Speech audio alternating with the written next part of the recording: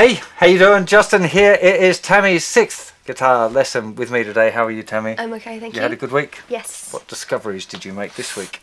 So I've been a bit of a theory slacker Right. these 2 weeks, but I have made some fun discoveries, like Okay. experimenting with some of the shapes and chord variations and stuff. I saw a major scale chart there though, so... Oh yeah, I've been doing the scale pattern. Yeah, And okay. what I was doing with, so you were showing me those Damien Rice open string Chord E-shape things, yes. variations. And I was hearing something in my head and I couldn't figure out what chord came next, so I figured out what the two chords I was playing were. Yeah. And then I looked at, at the scale and saw what else was in it and found one that fitted. Cool! That's So- a great use of that major scale chart for anyone who's a little bit kerfuddled out there that's watching. So the idea of there being set chords in the key, you don't have to stick with them. Sometimes chords that are not in the key sound great, so you don't always have to use it. But in that particular case where you're looking to try and find the chords that would fit with that, that's a great use of that scale. So that's, yeah, good discovery there. You said you hadn't been very good on it other than that though, so you didn't get much further along? No, probably not further Okay. along, but just trying to understand more. No, you did a lot really quickly, so Yeah. probably it might need a little time to consolidate, and that's totally fine. The major scale then, you said you'd done some practice on the major scale. How's that feeling and going? I feel I was trying to figure out ways, and I think planting my thumb helps me to not kind of like shift myself around so much. Good. And I'm still missing strings every now and again, or hitting the wrong string, but That's to be expected a little. it So feels the better. idea with this sort of thing is, like, we didn't really talk last week about much of the technique, the detail of how you should be doing it. I just wanted you to get used to the shape and being able to play it. Probably this week we should talk just a little bit about the technique, potentially do that finger stretching exercise that I think I mentioned last time, because it's just really good. Even if you don't want to do complicated stuff, the more flexible your fingers are, the easier you'll get to your chord shapes and stuff. Yeah. So just show, where did you get to with the scale? Just play it for me up and down once. It's pressure time now. Yeah. What note are we going to start on? Okay, so we try and always start and finish on the root note. Okay, So that one. if you start on this one, you can kind of hear like do, re, mi, fa, sol, la, ti, do. Whereas if you start on this one, you're kind of hearing this sound, Okay. which isn't the same as do, re, mi, fa, sol, la, ti, do. Okay. Yeah. So generally speaking, you want to start on the lowest root note that you've got in any scale or arpeggio or anything you learn. Play up as far as you can within that area of the neck, as low as you can. So you'd go back to that note, but then you'd finish again on this one. So you start here, up as far as you can, all the way back down again, as low as you can go, and then come back and finish on it. So you're really hearing that sound right up. You don't double the top note all the way down. Yeah, this becomes more important when we go further up the neck, and that's the lowest root note. And you go all of the way up, all the way down, and then back to that root note, so you can really hear that, the sound of the harmony that you're outlining. Make sense? Yep. So let's try that again. So starting from there, good. I'm getting myself confusing. That's right. Second, that's it. Oh.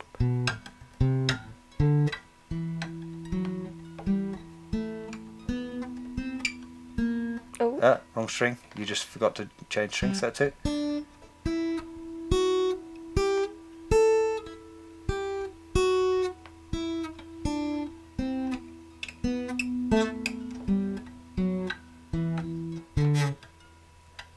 Good. Do, do, boom. That's it. Really good. Okay. Now, I want you to try it once more now, and I want you to be aware of a couple of parts to this. Okay. One of them is a more advanced exercise that I'm going to tell you about. I'm not expecting you to do it really well straight away, but I just want you to be aware that that's the goal. It'll help you get to the right place sooner.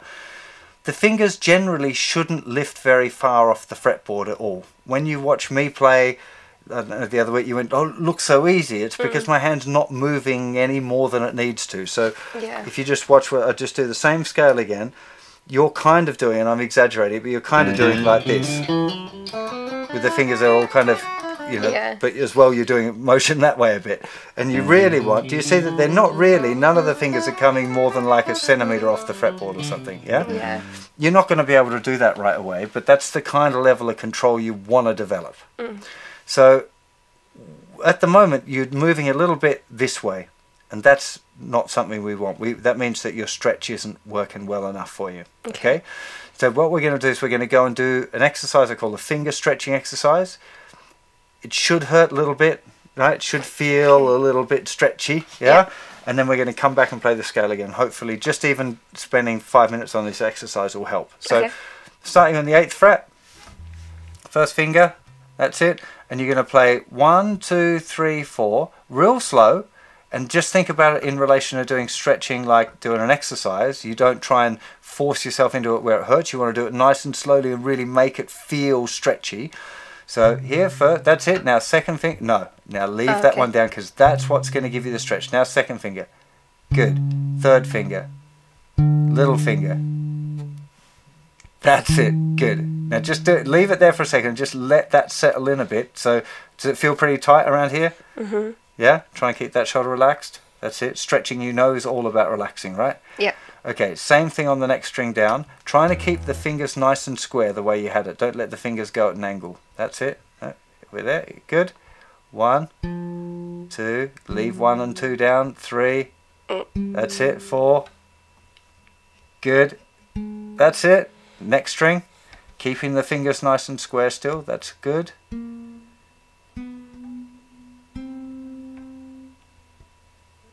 That's it. Okay, one more. Next down. That's it. Good. Really good position now. Can you see the way these two kind of group together and these two flay out a bit? That's totally fine. That's how our fingers work when they go into the palm like that. They all kind of pointing toward this central thing. So these two do tend to join together and these two go outwards. Okay. That's fine. Okay. Next string. Keep them down. That's it. Good, and a thinner string. Just relax your shoulder, relax it, relax. That's it, just relax. That's what we want. Okay, relax a bit more here. You're really tensing that. It looks, no, here, relax. That's it. It doesn't want to be bent, but it doesn't. It shouldn't be. I can feel in your forearms are really tense, right? Now, same thing again, except little finger is going to go up a fret. Okay. So starting here, first, second, third, little finger. Yeah. That's it. You can do it. Good. You've done it. Next string. Keep them down. That's it, little finger. That's it. Good. Now try and keep your, I know it's hard, but try and keep your whole arm and shoulder, everything else relaxed. Next string down. Up. Up. That's it. Good. Next string.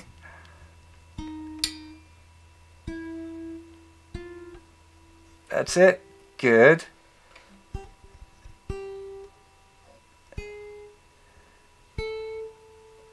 That's it. Now, just freeze for a second. Can you see that they've all gone at an angle now? Yeah. I want you to try and keep that nice... That's it. Now it'll feel much more stretchy when you... That's it. That's good. That's a good position. So it feels stretchy? Good. Yeah. And that same thing, try and keep that nice shape on the thinner string. That's it. Excellent. Okay, back to the starting position at the 8th fret. That's it. Now, these fingers are going to stay where they were, but first finger's going to drop back. So we're going to have first finger, a fret gap, and then second finger's going to go over here. That's it. You do it. There we go. That's it. Keep the rest there. That's it.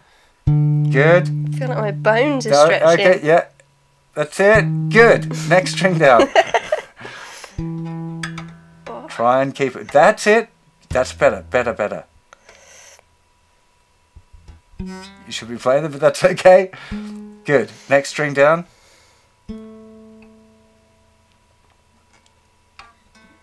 That's it. Stretch it out. That's it. Good. Oh, I'm not playing it. Don't worry. It doesn't really matter, but it's better to play. That, okay. Now just freeze there for a second. Try and relax the hand, relax the shoulder, relax the elbow. Here, just a bit more relaxed. That's it. Just try. I know. Just relax it. Have a rest. Let your hand. Yeah. You can feel it stretching all through your hand. You totally can. Yeah. You don't want to overdo this one. This is one of those ones that can kind of get nasty if you overdid it. If you did 15 minutes of this a day every day, you're going to really just end up sore. Yeah. This is like maximum 5 minutes a day. Yeah. It's a good one to do either at the beginning or at the end. Right? Not both, for sure. And if it hurts, you got to stop. I can hear a phone going. Is that my phone or your phone? Doesn't matter. Whatever, it doesn't matter. If it hurts, stop straight away. Okay, just leave it for the day. Give it a rest for the following day. Okay, so it should be sore, like doing a gym stretch where you're like really trying to push it. It's like, oh god, this is uncomfortable, but it shouldn't be painful. Yeah. Yeah. Okay.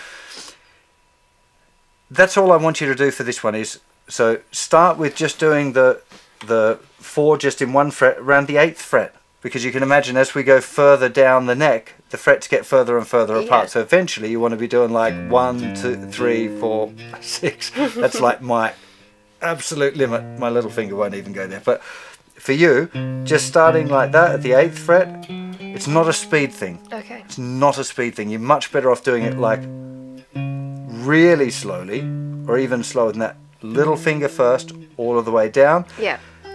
If you got time, go this way as well. So going back, you know, physically up. Okay. Same pattern. Little finger forward first, then first finger back 1 fret. Try. Can you see the way that they all keep? The hand is keeping its shape all the time. Yeah. You are going to have to do this. You've already been doing it a little bit, but I'll just show you what you're doing so that you know it's okay.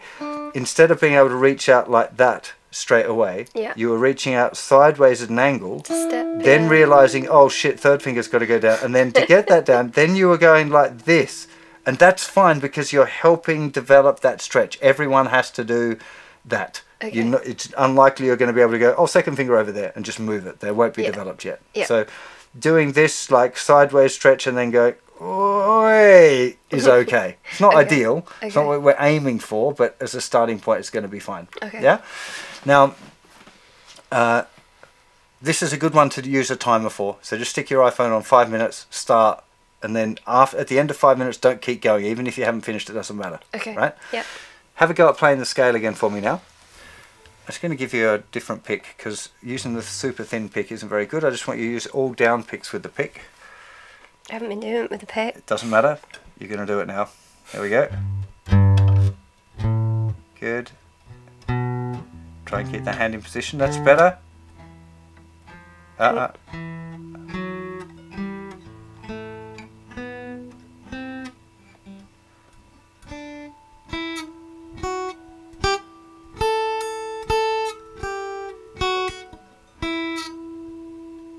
That's it.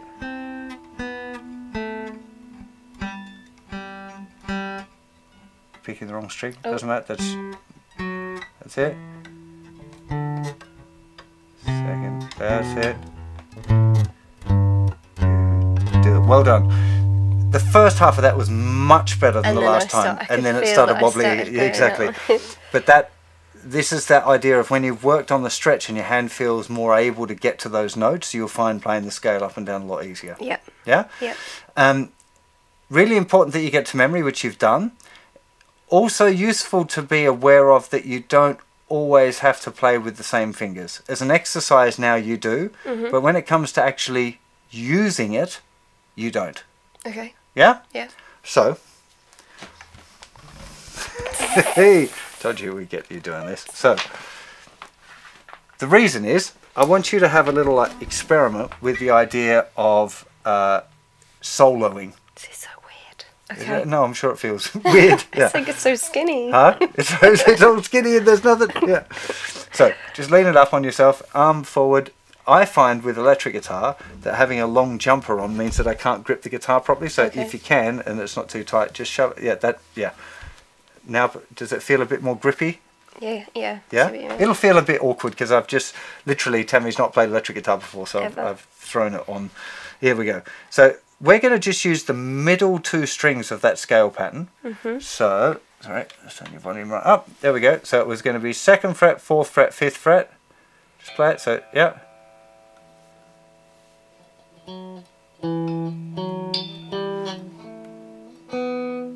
That's it. Just those notes. Okay, and I'm just going to play some chords, and I want you to just experiment and play some notes and see if you can figure, well, these ones sound good. Some of them are going to sound better than others on particular chords, but they'll all sound good. There's no bad notes, there's just some better than other ones. Just playing those single...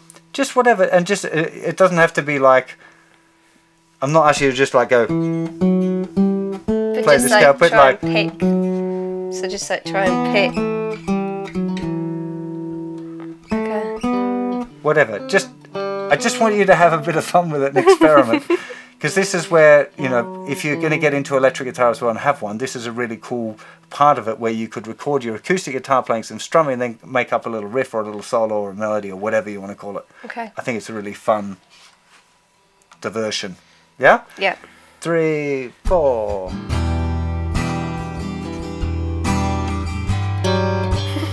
Don't worry.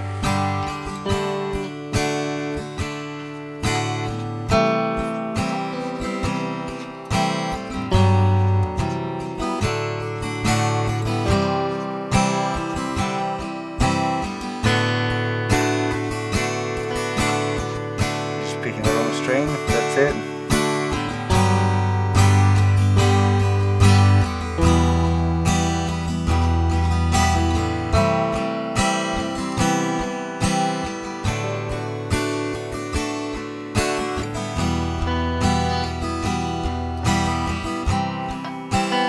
Barely strumming it. I'm barely strumming it because I'm like. Ah. Now I'm feeling bad now because you're.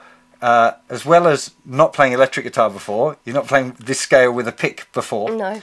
So I'm going to give you 2 things to try. One, play the electric guitar without a pick. So just pop the pick down and have a go at playing that same 6 notes, but not having to use a pick. Okay. Yeah. So just use your thumb. The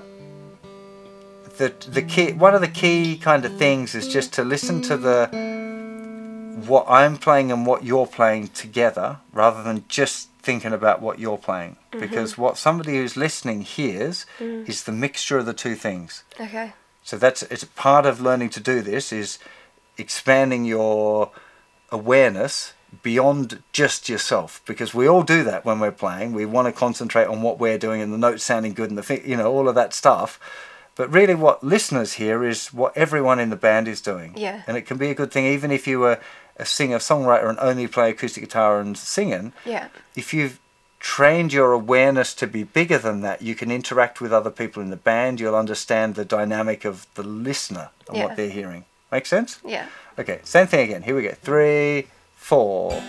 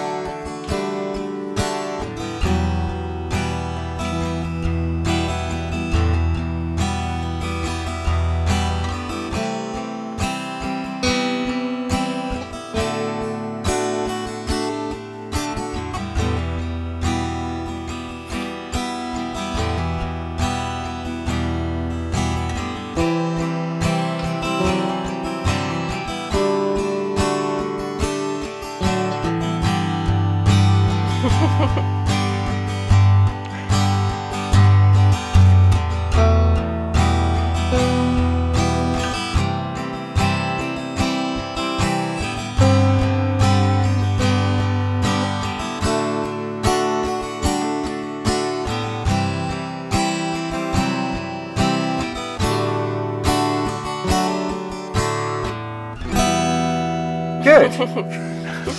Do you notice how some of the notes are like, well, this one sounds a bit funny. Yeah. It's not like a bad note. Yeah. It's just not the right one. You can sense that already.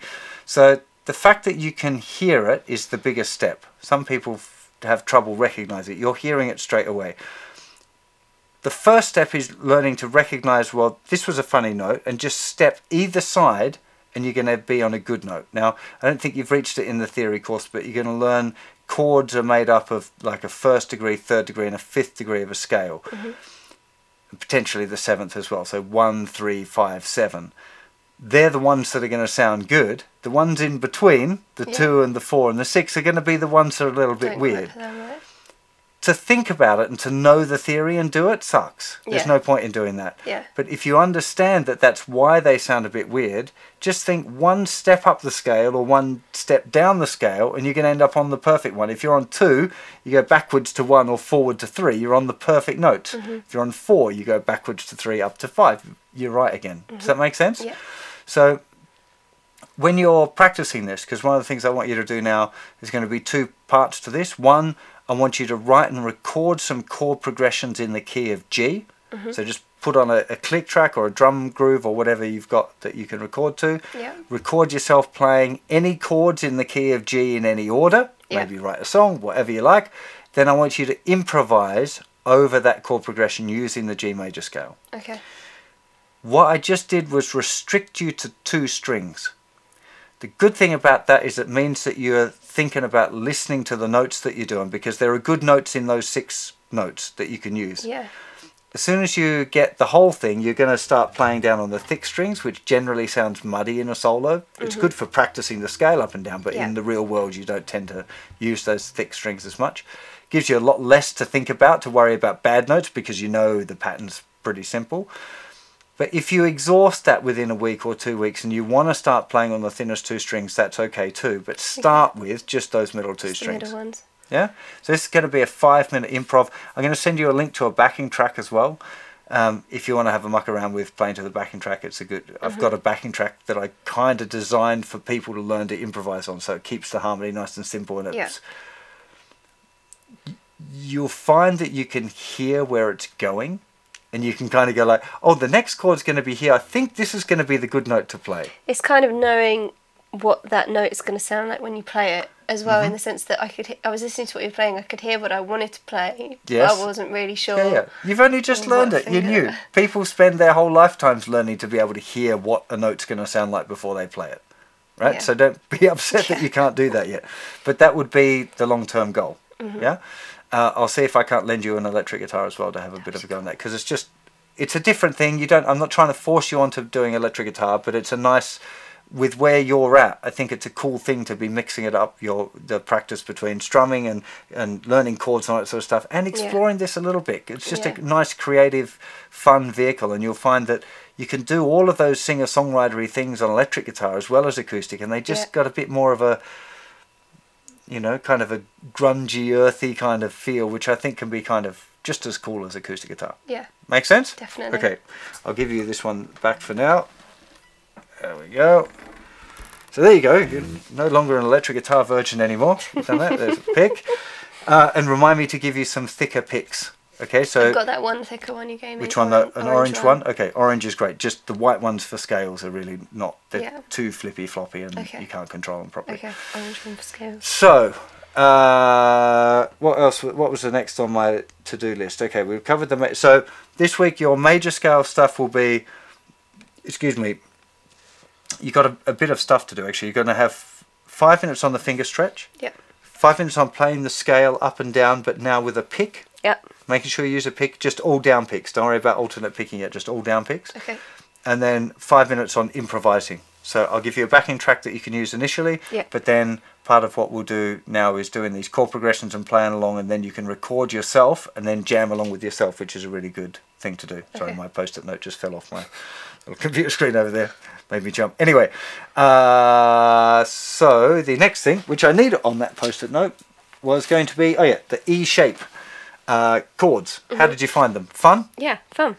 It's cool. What was the sequence that you said you found a little thing and then you needed to know what the other chords were? Yeah, so I like this is where I've probably got it wrong, but it's this a B. Yeah. So I like that song. And then go into A. Yeah. And then I could hear quite like a low note next, and I couldn't find it on the shape, so then I just went to. Yeah, we're in the key of E, and it's great. Yeah. Yeah. So. That's a really. I mean, that's a 5-4-1 progression you need. It's really good. It's the that Damien Rice song that we talked about, which now I can't remember. The Blower's Daughter uses those chords and a few others. Yeah. The next step along, which I think you'll find really interesting, is to try other chords with the same idea, and not to be afraid of that, especially as a writing creative person. Yeah. You want to be just trying stuff and not be afraid to go, well, what if I do this? Because the worst that can happen is you go, that sounded a bit bad, I'll do it, I won't do that again, or I'll try altering it some way. Yeah. Things like a C chord, if you move it up 1 fret, it just sounds a little bit like a horror film. Up another one, that's an interesting. Up another one, not really happening. Not really happening. I quite like that. Yeah, it sounds a little bit crunchy, but it's still possible. Horrible. That's nice. Not really. Ooh. Interesting. Yeah. D chord. Great. Maybe not. Interesting. Interesting. Maybe not. Great. Maybe not. That's pretty cool as well. There's loads of songs that use these kind of...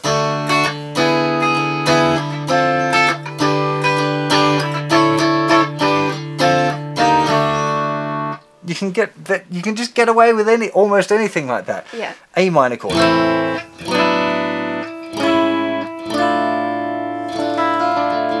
It's just exploring the shapes. Yeah. So we already looked at Shape Explorer in open position, which we'll talk about in a sec, which was just like lifting fingers off, trying out different stuff. But you can also take the traditional shapes and then move them around and use Shape Explorer on those shapes and see what happens to lift off different fingers and just try new things. Actually making them, because in my mind, if you're moving down the frets, you need to turn it into a bar chord. In my head, that's what. No, that's and that is the normal traditional way to play. What I'm showing you is the alternate route, which is not really caring about what the chord's name is, what the harmony is, whether you should play it or whether you shouldn't, or whether it's in the key. It's kind of irrelevant. If you're just making music and you're writing songs, you want sometimes the things that are a little bit... There's this band called Gomez. Do you remember Gomez? They were a pretty hipster band 10 years ago, whatever, and they had this...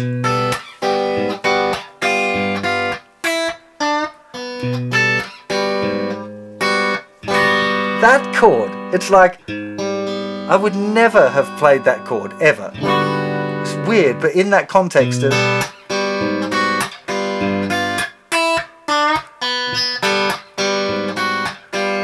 It's just, it's kind of cool and quirky, and that was one of those little lessons for me where I was like, this is a great record, I really like it, it's really popular, but it's using this stuff that just doesn't make any sense to me. Harmonically, like, you can't do that, but you can. Yeah, so on your creative time, I want you to spend some time mucking around with chords and seeing what you can come up with, because it doesn't take much.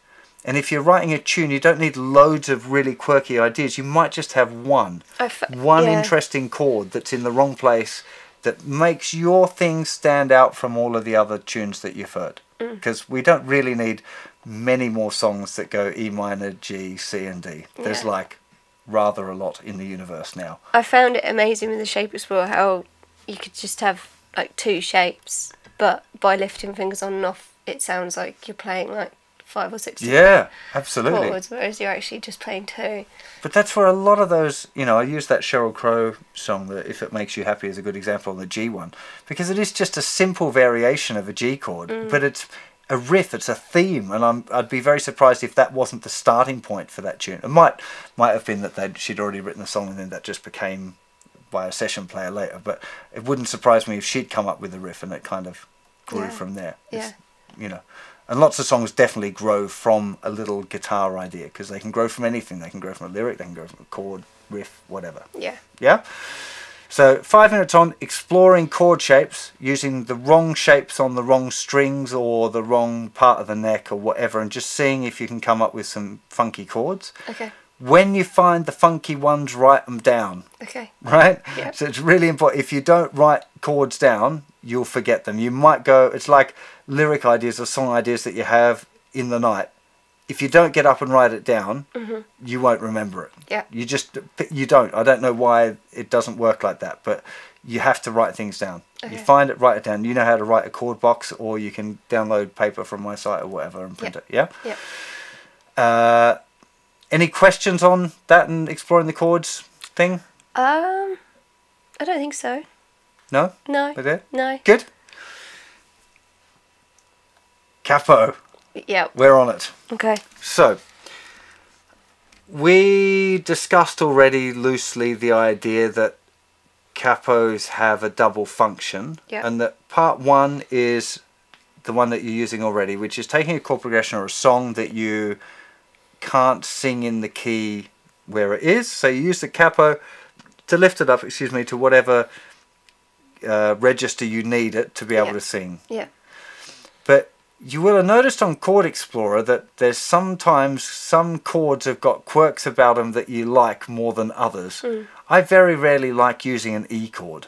There's just not variations under my fingers that I feel are nice. That just doesn't feel right. So I would almost certainly use a capo any time I've written a song that's got an E chord in it to get away from the E chord. Still play the same harmony, same chord progressions, but find other ways of playing it.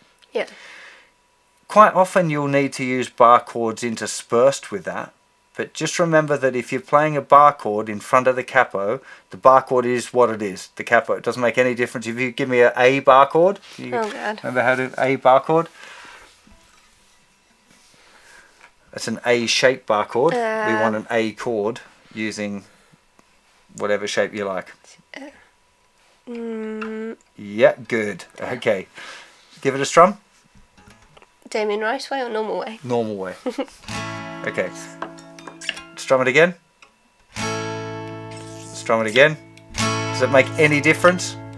Right? No, because you're the higher Exactly, bar. because your bar is going to be higher than the capo. Yeah. Right? The capo works for the open chords only. Yeah? So, if your first chord was an open G chord, and you wanted to find another way of playing that chord, what's the first option that we could find? Where could we put a capo and use a different shape to be able to still get a G chord? Good. So that's an E shape. So we can just plonk the old capo down and play an E chord and we got it. You can use regular fingers. You don't even need to use those. That's it. What's the next one? What's the next shape along? And what's it to do with? Just remind the viewers what it is that you're doing to find the shapes. What's it called? The cage system. So we had a G, C-A-G-E, caged. We had a D, you were nearly there, which is a pig of a chord, no one ever plays it, but it should be obvious now that if you just lift off your first finger, pop that down and play a D chord normally, that's it. Still a G chord, so we're still playing a G. Where would the next one be? And what shape is it? C. Look at you! Wow, well done. I've put the cap on the wrong fret, evidently. Yeah, I've put the cap on the wrong fret. My bad. There we go. I'm like, she's definitely done it right. Okay, and the last one would be what? A. Yeah, which would be where? Yeah, there. So where'd the capo go? There. Good. So this is the first step, but usually songs have more than one chord, right? Yeah. So how on earth do you figure out what the other ones are? Using the system somehow. Yeah, okay, we'll figure it out. So let's say your chord progression went G to C.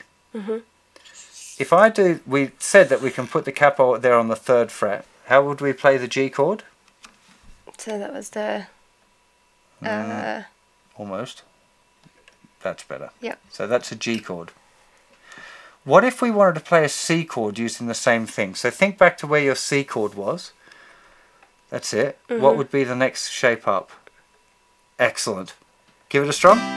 So I can play G to C and you can play... Okay, strum it. 3, 4...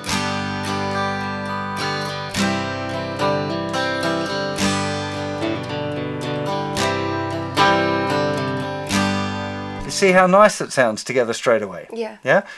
not only is it good for the chord shapes, like learning to experiment with what variations you might like to do, but when you've got two guitar parts playing, it gets super cool. What was the next G chord? So E, yeah. D. Yeah.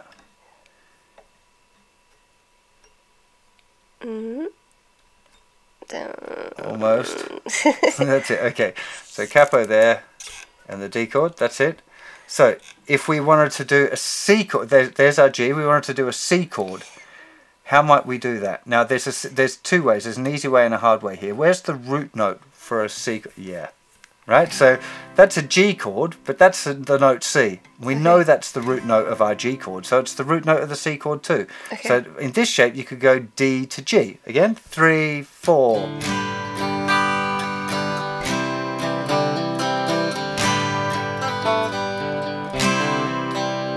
How nice does that sound? That's just far enough away where we're not playing the same notes at all, and it becomes a real nice blend. Okay. Yeah? Yep. Do you see how each time we move the capo, there's another approach to it? We can either do the idea of following up our chords from C shape to A shape to G shape to E shape to D shape, or we can start to look there and go, well, I had this G chord like this. Sorry, I haven't got my capos up there. If I wanted a C chord, I'm like, well, there's a C note. Yeah. Yeah? Mm-hmm. If we had another chord, and I'm going to make it deliberately wacky, how shall I, what wacky shall I make it? An A chord, right? So the chord progression went C, G, C to A. Pretty weird chord progression. When we had it at the 3rd fret, yeah, so we had an E chord that we could use for the G. Yeah. That's it. E shape, which is the G chord. Give it a strum. We had an A chord that we could use, which was a C chord. But now we need an A chord, an A major chord. So A chord was down here. Yeah. If we look at the cage system, C, A, we'd have a G shape. Yeah. But that would be here. Yeah. Which isn't right because the bar would need to be here. So what can we do to play the A chord? How do we get around that chord that we can't use as an open chord? What did we start off with before we put the capo on and we started looking at the chords? What exercise did we do? Shifting. Yeah, playing the bar chords. Oh, okay. So you can just play an A chord. Right here, that was an A chord, wasn't it? 5th fret? Yep. No, A chord, bar chord, this one. Oh, well, play it like that. No, with the whole thing. Yeah, there's your A chord. That's an A chord. Whether this is on or not, that's an A chord. Yeah, so you could go here G, C to A. When you put the capo on, you played it with E shape, an A shape, but there's no way of playing that A chord with that root note any other way other than playing it with a bar chord. With a bar chord, okay.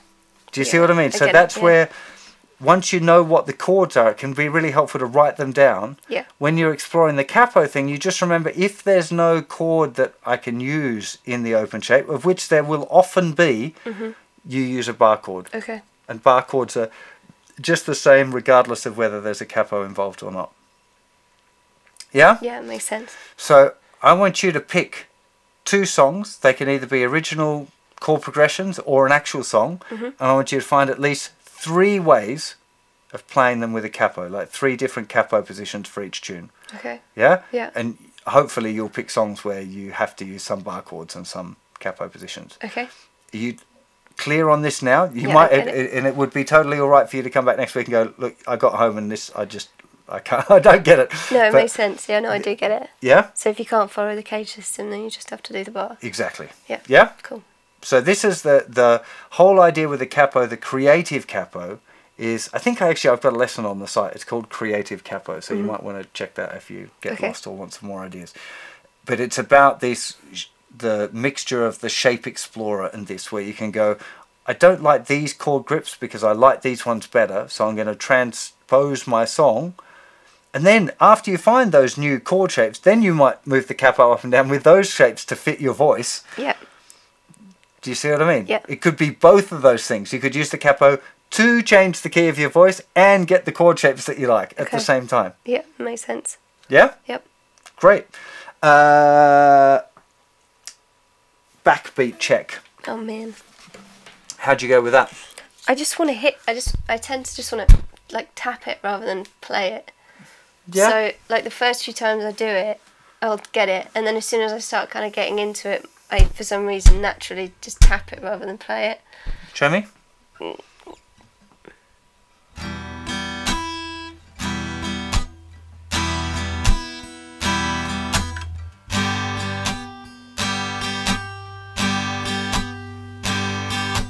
And I always leave the top string out as well. It's all right. Just keep going. I'm just trying to see exactly where you are with the technique and how we can fix it.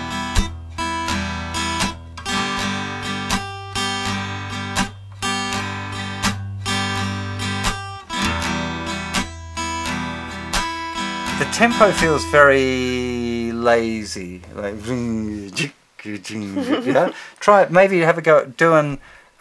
Give me a D chord, and give me the da da da da da da da da, whatever it's called, the credence thing. Da da da da da da.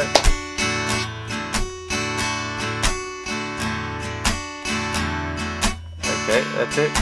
Try not to strum those thicker two strings if you can.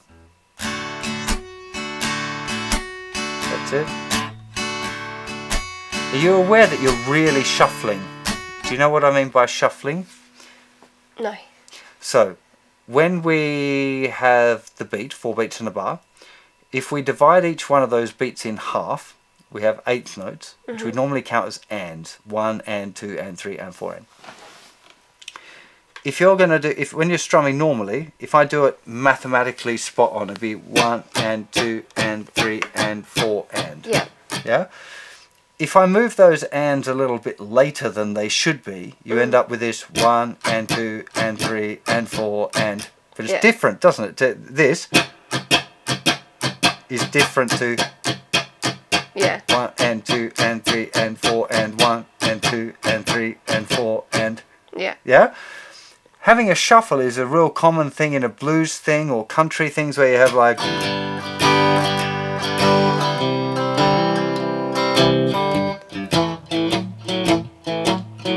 You know, all of those sort of things. But in pop music, it's generally straighter.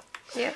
You should be able to do both. Yeah. Yeah, so you need to be aware if you're doing a shuffle rhythm. Yeah. And there's nothing wrong with it. It's a cool thing. Yeah. But again, for this one, on something like the Creedence, you sort of.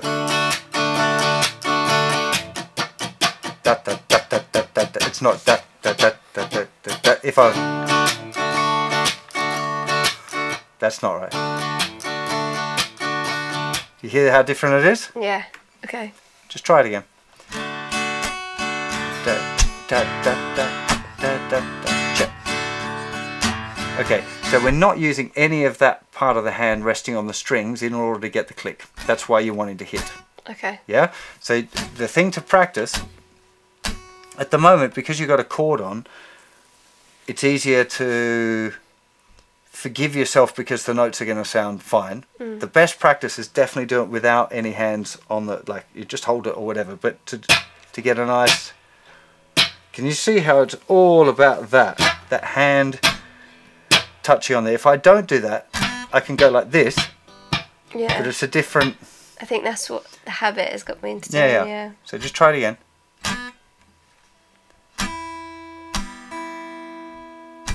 That's it. Good. Practicing it like this without the fingers on will force you to get it right. It doesn't let you make any mistakes. It becomes really obvious. Keep going. Good. Hand looks quite tense. Can you relax it a little? Keep the same thing. That's it.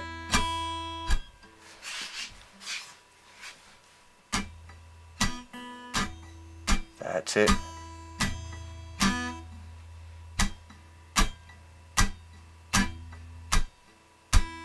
Got it? I know sometimes there's notes ringing out and I'm saying you're doing it right. It's because the motion is right and it means that you'll get there. Yeah. So I feel like I need a bigger hand. You don't. I know what you're feeling, but it's like me trying to play John Mayer songs. But the idea is just trying to keep that nice and relaxed so you can get a nice click on then.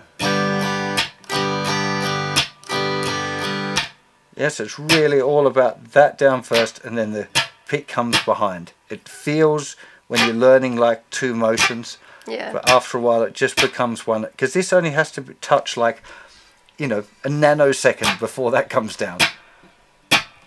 See it again? See it? Try and keep that, keep it feeling like a down strum. Look, it's not, I'm not doing it like this. It's got to feel like a down strum. That's it. Good. Good. Not so much this. That's it. Now with a chord, give me a strumming pattern. Down, up, down, down, up, click. Down, up, click. Down, up, click. Up, down, up, click. That's it. It's actually better. I know it doesn't. You're probably not feeling like it is, but that was it. Toward the end, you got it. Yeah. This is worth persevering with. Yeah. It's one of those ones where most people who learn it find it pretty tricky. Yeah.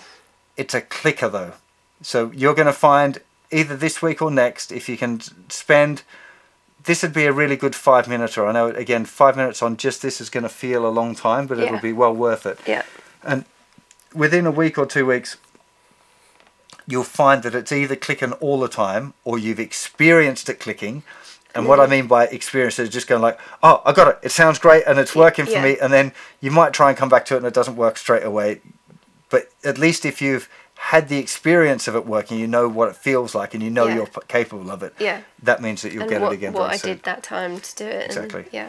Okay. Yeah. Does that all make sense? So I think that's going to be the things. I've got the new interface set up, but I'm not ready to start recording with it yet because I was waiting for some cables which just showed up this afternoon. So hopefully next lesson we'll actually have a go at recording a tune, or starting to record a tune at least. At least that's on the agenda. So any other questions or discoveries that you'd like to share? No. No? It's all good? I've gone through all the discoveries, yep.